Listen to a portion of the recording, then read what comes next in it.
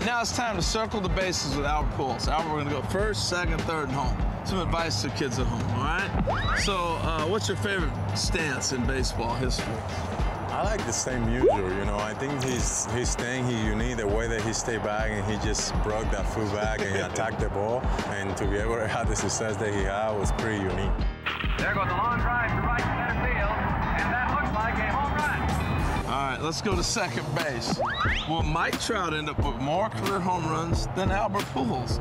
I'm asking Albert Pujols that. What do you think? Well, for sure. I think the pace that he's going, for sure. You know, I think the key is with Trout is if he stay healthy, no, he only gonna pass me, but he's gonna pass many guys in front of me too that I'm chasing. So I think, you know, it all depends. Is God willing and he stay healthy.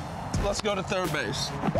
I watched in the playoffs when you were with the Cardinals, you hit the home run, and everybody on the bench like, wow, in Houston. Was that your best home run of the career? I wouldn't say the best home run in the career. I think at that moment it was one of the best, but I think for me, the 3 home runs in the World Series, at that time there were only...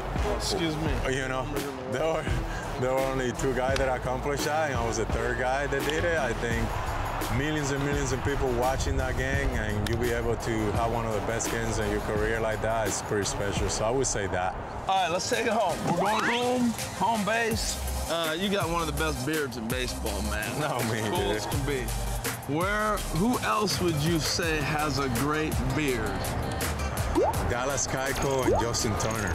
I think that the way the full-on beard like that and like just to keep it, I think I would have to say they probably have been growing that thing for the last 10 years, you know, and just the way I remember I'm making comment to Dallas, I'm like, man, I know you probably spent about 2 or 3 hours to fix that thing before you go out. So I would say one of those 2 guys. Thank you, brother.